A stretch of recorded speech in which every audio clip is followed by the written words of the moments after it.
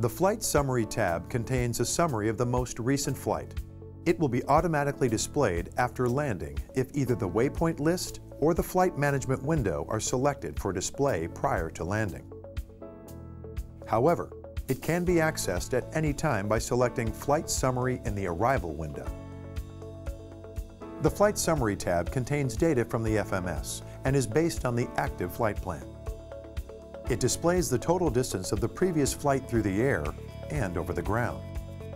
It also contains the average ground speed and true airspeed. The takeoff and landing time are shown in Zulu as well as the total flight time. The data on the Flight Summary tab is useful in logging flight time for currency and maintenance purposes.